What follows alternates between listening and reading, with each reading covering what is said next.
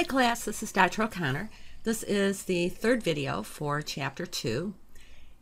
And in this video, we're going to talk about how electrons are distributed around the nucleus of the atom.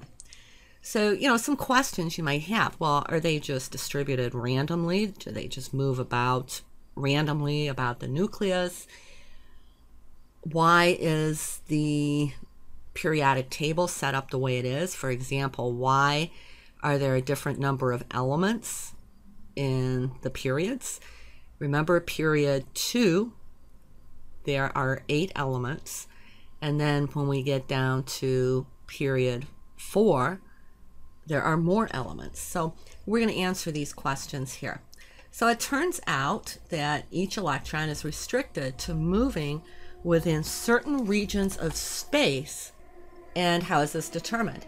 It's determined by the amount of energy the electron has and the number of electrons that have these different amounts of energy, and that's determined by the number of electrons that are present in the atom. So the properties of the elements, as we know from before, are determined by the arrangement of the electrons in their atoms. Electronic structure or electron configurations are based on quantum mechanics. And this was thanks to Erwin Schrödinger back in 1926. Electrons have both particle-like and wave-like properties. We can describe the behavior of an electron using a wave function. Electrons are restricted to certain regions of space within the atom. And again, this depends on the energy level of the electron. We say that the energies of electrons are quantized. They're restricted to having certain values. So I'm going to draw these steps. So let's say energy is increasing. So the electron, it can have this energy, or this energy, but nothing in between. Electrons are grouped around the nucleus into energy levels that we call shells. So a shell is a grouping of electrons in an atom according to energy. It's an energy level. And we represent these shells with N. And a shell can have N equal to 1, N equal to 2, N equal to 3, and so on. So an electron can be in N equal 1, energy level 2, energy level 3, and so on. Within the shells, electrons are further grouped into subshells. And we identify these in order of increasing energy. And these subshells are S, P, D, and F subshells. So, in shell number 1, there is one subshell, and that is an S subshell. In shell number 2, we have 2 subshells, both an S and a P. In shell number 3, we have 3 subshells. Notice how the shell number corresponds to the number of subshells. So in shell number 3, we have S, P, and D subshells. In shell number 4, we have 4 subshells, S, P, D, F. If we were to go to shell number 5, we would have 5 subshells, shell 6, 6 subshells, and so on.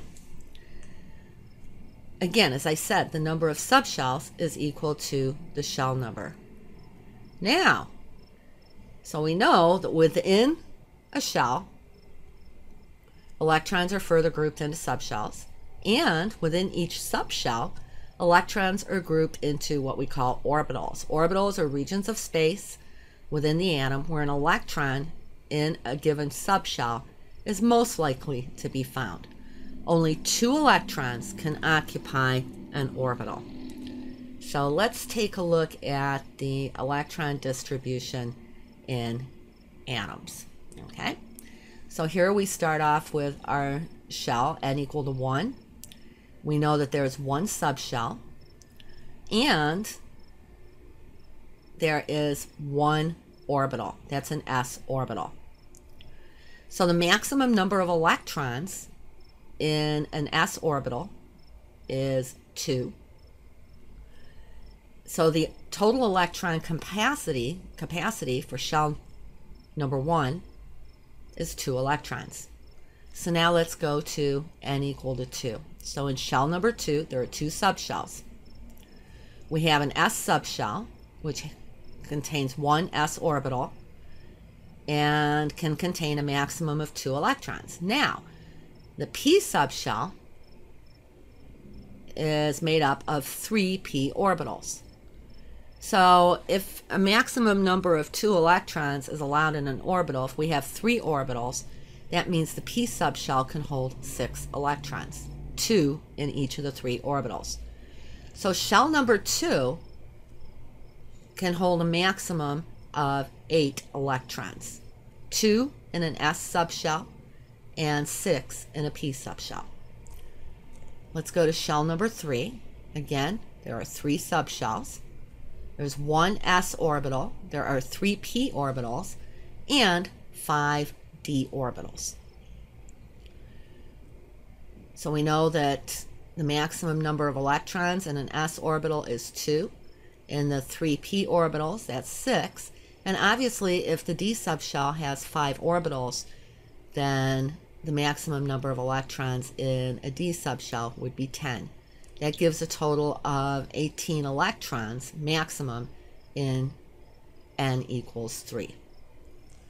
Then we go to n equal to 4. 4 subshells, S, P, D, and F. And the F subshell has 7 orbitals for a total of 14 electrons. So an F subshell is made up of 7 orbitals. And if there's a maximum of 2 electrons in each orbital, then the F subshell can hold a maximum of 14 electrons. So because n equal to 4, it has an S, a P, a D, and an F subshell, it can hold a maximum of 32 electrons. So let's do a little problem here. You have to know this. All right, you will have to know this table. How many electrons are present in an atom that has its first and second shell filled and has 3 electrons in its third shell? Well, if the first shell is filled, that is 2 electrons. If the second shell is filled, that's 8 electrons, plus 3 in the third shell. So that's 13 electrons. And remember, we're talking about a neutral atom here. So all we need to do is look up atomic number 13, because if the neutral atom has 13 electrons, there are 13 protons. That gives us Z. And if we look on the periodic table, this element corresponds to aluminum. I told you that an orbital can hold a maximum of 2 electrons. And the electrons must be of opposite spin. Remember, electrons are going to repel one another. So an S subshell, we know, consists of 1 orbital, a P subshell, 3 orbitals, a D subshell, 5 orbitals, and an F subshell, 7 orbitals. So let's take a look at what these orbitals look like. Remember, these are mathematical functions. These are wave functions from quantum mechanics. So let's take a look at S orbitals. They happen to be spherical in shape. So that means that the probability of finding an electron is in this spherical region here. And actually, it's most probable that we'll find the electron closest to the nucleus. So S orbitals are spherical in shape. The 3p orbitals have 2 lobes. And there are 3 of them. And they're oriented at right angles to one another. So let me call this the x-axis here. And let's call this the z, and this will be the y. So notice in this case, the two orbitals, or the two lobes, are aligned along the x-axis. Here the z-axis, and here the y-axis. So again, they're oriented at right angles to one another. The electrons are most likely to be found in these lobes. So again, the 3p orbitals are dumbbell shaped and oriented at right angles to one another. Here are the 5d orbitals, and they, as you can see, are much more complex than the p orbitals. Okay, we have 4 of them. We have 4 lobes, so the probability of finding the electron or electrons is within these lobes. So these are, again, these are regions in space that are determined by these wave functions or these mathematical expressions. Okay, then we have this one here. We notice this donut shape around the center, 2 lobes. Okay, and then here, this gives you an idea of what this might look like for all of the 5d orbitals. So now we'll talk more about the s and the p orbitals a little bit later, because it turns out that in some types of bond formation, the bond formation is due to the overlap of these orbitals. But we'll talk about that later. So here I'm asking you, what is the maximum number of electrons that can occupy a 3p subshell? That would be 6. A 2s subshell. The 2 here corresponds to the shell number. Here, again, the 3 to the shell number. So the number before the letter designation corresponds to the shell number. So in this case here, n is equal to 3. N is equal to 2. So in a 2s subshell, the maximum number of electrons would be 2. Here we have a 5p orbital, so n equals 5. But notice it's a p orbital. We can only have 2 electrons in an orbital. In shell number 3, there would be a maximum of 18 electrons. And in a 3d subshell, so that would be a maximum of 10 electrons, because there are 5 d orbitals. So electron configurations.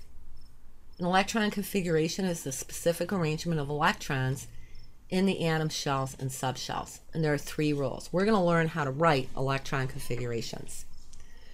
Remember, we said that electrons are distributed depending on the energy of the electron. So electrons will occupy the lowest energy orbitals available, beginning with a 1s. Each orbital can hold only 2 electrons, and those electrons must be of opposite spin. Orbitals in a subshell are each half filled by 1 electron before any one orbital is completely filled by the addition of a second electron. So for example, let's say we have our 3p orbitals here. So these would represent the 3p orbitals. And let's say I have to distribute 4 electrons in these 3p orbitals. I would first, we have 1, 2, 3. So they would be half filled first. And then I would put the other electron in here. And these arrows show that the electrons have opposite spin. I could not fill the orbitals, the p orbitals, like this. That would be wrong. In a subshell, the orbitals have to be half filled before we pair the electrons. This is how we write electron configurations. This is table 2.3 from your book, and this shows the electron configuration for the first 20 elements. You need to know these, but I'm going to show you how to do them in a minute. So as far as filling order goes, we'll fill the first shell first. So the 1s subshell fills first. So shell number 1, that has a maximum of 2 electrons, that would fill first. The second one, the next one would be the 2s, and then the 2p, the 3s, and the 3p. Now, after the 3p, there's an energy crossover here between the 4s and the 3d. After the 3p, the 4s fills before the 3d. We have the 4p, and then the 5s fills before the 4d, and then the 5p. So right here is the filling order all the way up to 7s. So you need to know that. But again, I'm going to show you how to do this in a moment, because there's an easy way to write electron configurations. So how do we write electron configurations? We can represent them in two ways. One is using the SPDF notation, and what we do is we use a number to designate the shell, SP, D, or F to represent the subshell, and then the superscript here to represent the number of electrons, in this case in the S subshell. Okay, so in this case here, we know that the electrons, these two electrons, are in the first shell and in an S subshell, or an S orbital, if you will. Another way to write electron configurations is using an orbital box diagram. And you can use boxes. I happen to use these lines, okay? And the arrows represent the electrons. So for nitrogen, okay, if you look at your periodic table, the atomic number of nitrogen is 7. So distribute those electrons of nitrogen. So there are 7 electrons. We know that the 1s fills first, so we show them of opposite spin, then the 2s, and then we have 1, 2, 3 electrons in the 2p. So this is an orbital box diagram for nitrogen. Let me write the electron configuration. We have 1s, so 2 electrons in the 1s, 2 electrons in the 2s, and then we have 2p, we have 3 electrons in the p subshell. So this is how we write the electron configuration for nitrogen. Let's do some others. Let's go ahead and write some electron configurations and draw some orbital box diagrams. Let's do hydrogen first. Hydrogen has 1 electron, so an orbital box diagram would look like this, and the electron configuration would look like this. That's hydrogen. Let's do lithium. It has 3 electrons, so the orbital box diagram would look like this. We'd have 2 in the 1s and 1 in the 2s. So the electron configuration would be 1s2, 2s1. Okay? Let's do one, might be a little more interesting here. Let's do fluorine. Fluorine has 9 electrons. So here we have a 1s, a 2s, 1, 2, 3. That's our 2p subshell. So we have 2 electrons in the 1s, 2 in the 2s, and then we have 1, 2, 3, 4, 5 in the p. So the electron configuration for fluorine would be 1s2, 2s2, 2p, 5. Okay. Let's do another one. Oh, let's do silicon. Okay. So silicon has 14 electrons. So we need 1s, 2s, the 2p. We're going to need the 3s and 3p. Again, you just follow the filling order. So 2 electrons go in the 1s, 2 in the 2s, 1, 2, 3, 4, 5, 6 in the p, 2 in the 3s, and then we have 1 2 in the 3p. So the electron configuration for silicon would be 1s2, 2s2, 2p6, 3s2, 3p2. Now, notice that this configuration here corresponds to the configuration for neon. So I can use the noble gas shorthand configuration. What you do is, for an element, you look at the noble gas that comes before that element. In this case, it's neon.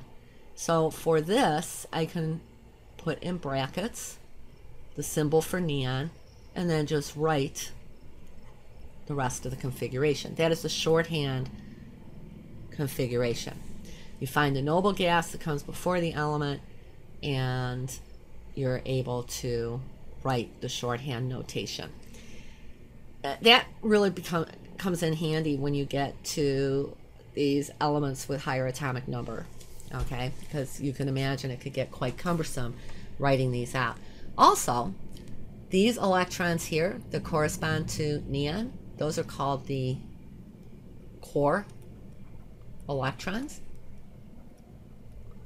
And then these electrons here in that third shell, those are the outermost electrons. Those are called the valence electrons. And those are the ones that participate in bonding. We'll talk about that later. Okay, let's do another one. This time we'll do one that's further down on the periodic table. What do you say we do? Let's do bromine. So bromine has 35 electrons. So we're doing bromine, 35 electrons. So I need a 1s, a 2s, 2p, a 3s, a 3p,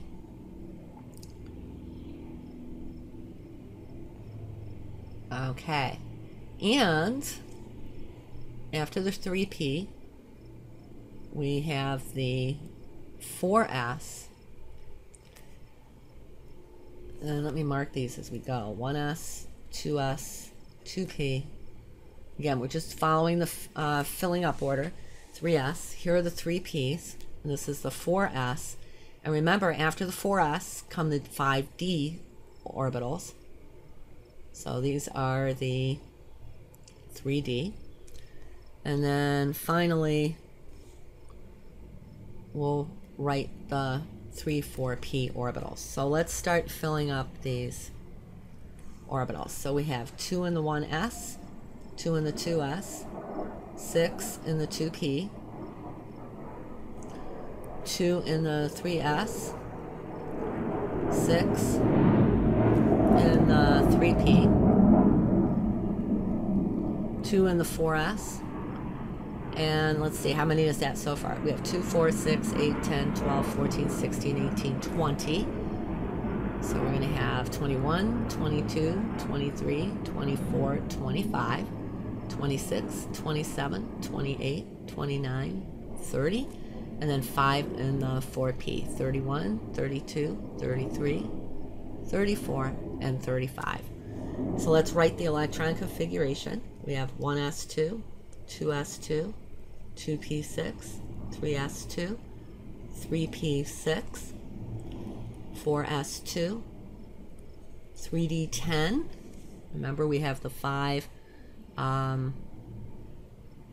3d orbitals, and then 4p 5. Okay, and you could also write this way: 2s2, 2p6, 3s2, 3p6. You could put the 3d10 here, 4s2, 4p5. So either way is fine. I prefer to write it this way because this shows the filling order. But notice here that if I go look at bromine, the noble gas that comes before bromine on the periodic table is argon. So I can write this then. So that'd be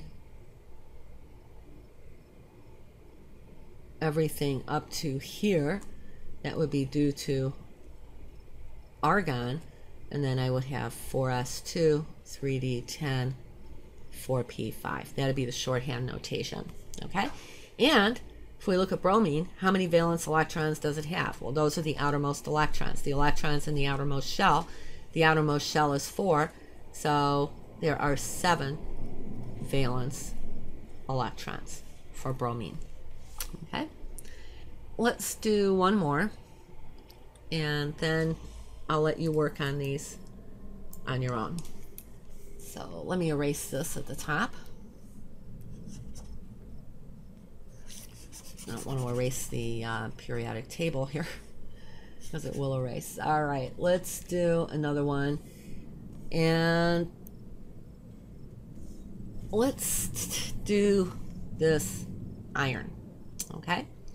So it has 26 electrons. So we have 1s, 2s, the 2p, 3s, 3p. We have 4s, and we're going to need to use the d orbitals and 3d. So let's go ahead and fill these with the electrons. That's 4, 5, 6, 7, 8, 9, 10, 11, 12, 13, 14, 15, 16, 17, 18, 19, 20, 21, 22, 23, 24. Remember, they've all got to be half filled before I can start pairing. 25 and 26. Okay, and the electron configuration then is 1s2, 2s2, 2p6, 3s2, 3p6, 4s2, 3d10. In shorthand notation, here we have iron. The noble gas that comes before it is argon, so all of this corresponds to argon. And then 4s2, 3d10. As far as valence electrons for the transition elements, some texts will say, oh, just use the outermost shell, so the 2 here. But really, it should be both the S and the D, because the d electrons are also used in bonding.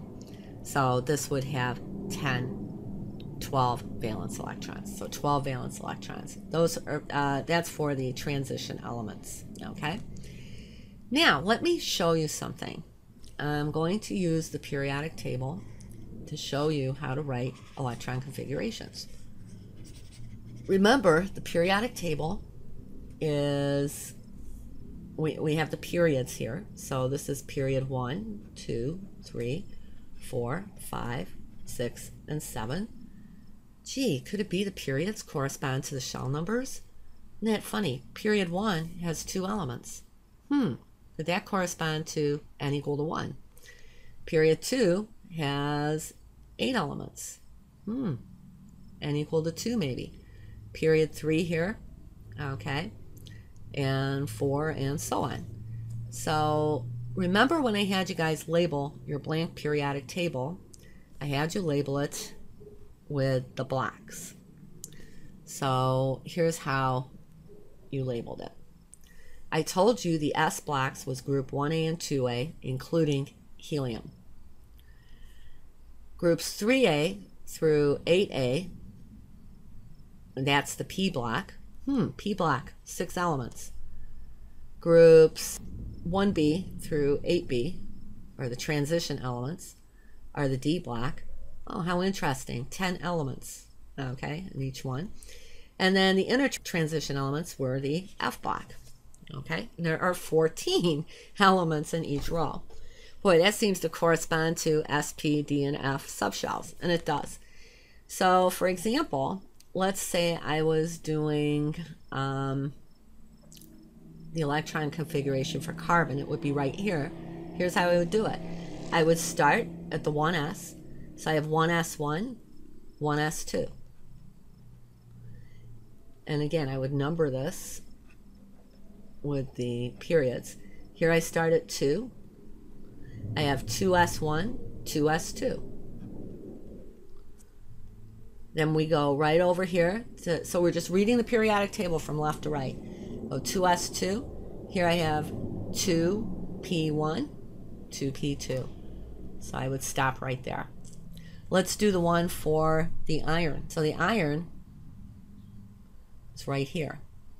Okay, so let's do it reading the periodic table.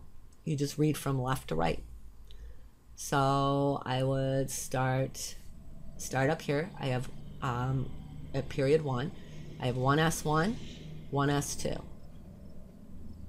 Here I have 2s1, 2s2. Here I have 2p1, 2, 3, 4, 5, 6. Here I have 3s1, 3s2. Whoops. It's not good. 3s2. And then I go over, again, I'm reading from left to right. I have 3p1, 2, 3, 4, 5, 6. So 3p6. And then here I start at 4s1, 4s2. Now what you have to keep in mind, when you start with the D's, that starts with a 3. Okay? Here the F's start with a 4. So this would be 3, after the 4s2, I have 3d1, 2, 3, 4, 5, and 6. 3d6. So the periodic table is set up in such a way that you can do the electron configurations by reading from left to right. You've got to know your S, your P, your D, and your F blocks. Let's use this one to do an electron configuration for calcium. So I start here. I have 1s1, 1s2. Oops, you can't see that. Let's do that again. I think you can see it now. 1s1, 1s2. So we're doing calcium. Then I go to the second one. I have 2s1, 2s2. And then I go all the way over here. I have 2p1, 2, 3, 4, 5, 6, 2p6. And then here I start at 3s1, 3s2. Then I go to 3p1, 2, 3, 4, 5, 6. And then I go to 4s1, 4s2. That's the electron configuration for calcium. You can do these orbital box diagrams and these electron configurations by using the periodic table. So it looks like the periodic table, the elements are set up according to electron configuration. So the electron configurations are read right from the periodic table. So go ahead and practice those. If you have any questions, you can contact me. Here's another figure from your book that will help you with that. So you just read from left to right. 1s1, 1s2, 2s1, 2s2, 2p6, and so on. So practice those. I do want you to be able to write electron configurations. You already know that a valence electron is an electron in the outermost or valence shell of an atom. And the valence shell is the outermost electron shell of the atom. We know that calcium, for example, we just did calcium, and the outermost shell would be shell number 4, and there are 2 electrons. So calcium has 2 valence electrons. Notice, and we're just talking about main group elements here, so groups 1A through 8A. Notice calcium is in 2A. It has 2 valence electrons. Well, guess what? Beryllium, magnesium, strontium, barium, and so on. All the elements in group 2A have 2 valence electrons. If you don't believe me, write the electron configurations. All the elements in group 1A have 1 valence electron. We go over here to 3A. Guess what? 3 valence electrons. 4A, they all have 4 valence electrons. 5A, they all have 5 valence electrons. 6A, they all have 6 valence electrons. 7A, 7 valence electrons. 8A, 8 valence electrons. Okay? So for the main group elements, the group number corresponds to the number of valence electrons. That is not true for the transition or the intertransition elements. But for main group elements, so if I ask you how many valence electrons for phosphorus, it's in group 5A. There are 5 valence electrons. I have that summarized right here. So it makes sense then, elements in the same group, again we're talking main group, have similar electron configurations in their valence shells. So, as I said, group 1A, all have one valence electron. So we can write that like so, where N is the shell number. So that could be 1s1, 2s1, and so on. Group 2A, they all have 2 valence electrons, and so on. So for all main group elements, the group number corresponds to the number of valence electrons. And it turns out we use electron dot symbols to represent valence electrons. This shows you groups 1A, 2A, 7, and 8A. It shows you the valence shell electron configurations. It's the valence shell that we're interested in because it's the valence electrons that take part in bonding. So let me go ahead and show you how to write an electron or Lewis dot symbol. So for example, we have oxygen, and oxygen, whoops, as we can see, is in group 6A. So that means oxygen has 6 valence electrons. And what we do is we write the elemental symbol, and then we use dots to show the valence electrons. Oxygen has 6, so I go ahead and place 4 electrons about the oxygen, and then once the 4 are placed around the oxygen, then I pair them. So 6 valence electrons. Nitrogen has 1, 2, 3, 4, 5 valence electrons. Sodium has 1 valence electron. Carbon has 4 valence electrons. 1, 2, 3, 4. You don't pair them till after you have 4 dots around the elemental symbol. Fluorine has, it's in group 7A. It has 1, 2, 3, 4, 5, 6, 7 valence electrons.